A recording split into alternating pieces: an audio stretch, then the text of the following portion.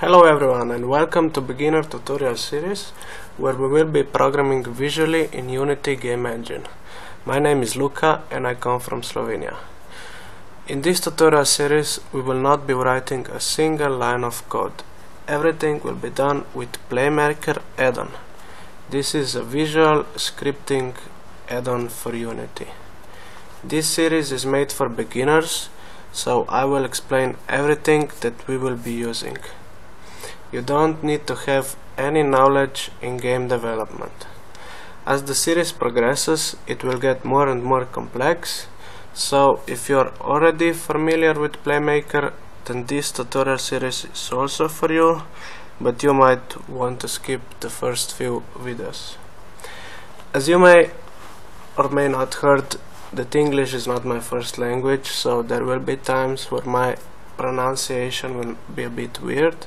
But luckily you are not here to learn English, but you are here to learn how to make games.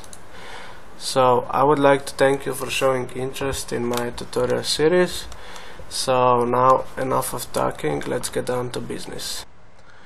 Now let me show you what first part of the tutorial series will be about. The first video will be about installing and registering Unity. Then, after this is completed, we will go on setting up the project. So we will import the Playmaker, fonts, textures, and we will name the project and save it accordingly. So one thing to notice is importing the Playmaker. Playmaker is a paid asset, so it costs real money. Basically, right now it's on sale. As you can see, $65, 30% sale. Regular price is $95. So you have to keep that in mind, otherwise you can't do visual programming, because Playmaker is the extension that makes all this happen. So if we go back, then we will construct borders. So let me show you what I mean with that.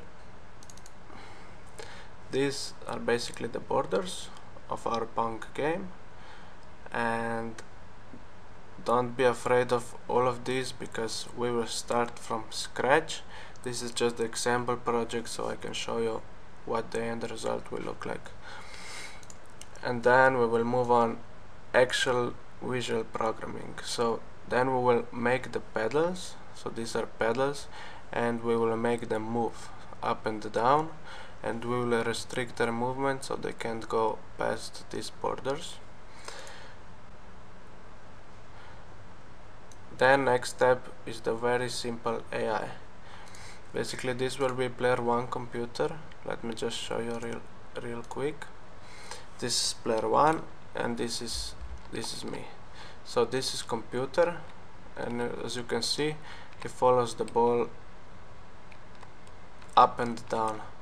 And if I do some trick shots, he will be too slow to catch the ball. Yeah, he just got it. And you will also see the score system. Basically, see, now I scored, then I have 1 point. Now he scored, he has 1 point.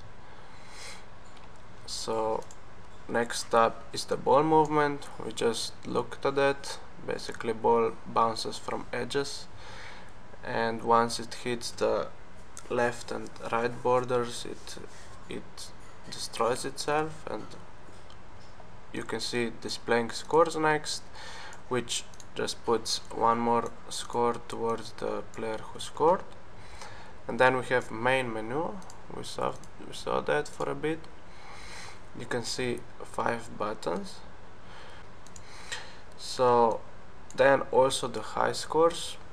High scores will be done with arrays. If you don't know what that means, don't worry about it, all will be explained when we do it. Then we will also do various difficulties, difficulty settings for AI computer. As you can see here, we have level 1, level 2 and level 3, which is locked. So level 1 computer is obviously the easiest and level 3 is the hardest. And also you can see locking of the levels. So now you can see I completed level 1, so level 2 is unlocked, but level 3 is still locked. So in order to unlock level 3 you would need to beat level 2, obviously. So also level system will be done, and also player versus player system will be done. So one player controls one pedal and second player controls the other pedal. So in the first part of tutorial series we will just make old school Pong, the one that we were just watching with all those features. This is the easiest thing, and then we will move on to a bit harder things, which is the battle Pong. This is a variation of the Pong. It basically has the power-ups in it. So when the ball hits the power-ups, some things will happen, such as you will get enlarged pedal, or you will shrink your pedal, or the ball will move faster, and all sorts of crazy things like that. And then we will move on even hardest thing, which is multiplayer Pong, and this will basically be over the internet with Photon library. So yeah, this will be 3 parts. Well, thanks for watching the introduction video, and hopefully you will stick around and go through this tutorial series, and I think it will really help you if you want to make games, if you don't want to learn coding, like I don't want to stare at those numbers and all those lines of code. I just want like intuitive design. In the next video you will see example of how quickly and easily one can make something with help of visual programming without writing any code. So thanks for watching, and hopefully we'll see each other in the next videos. Have a nice day.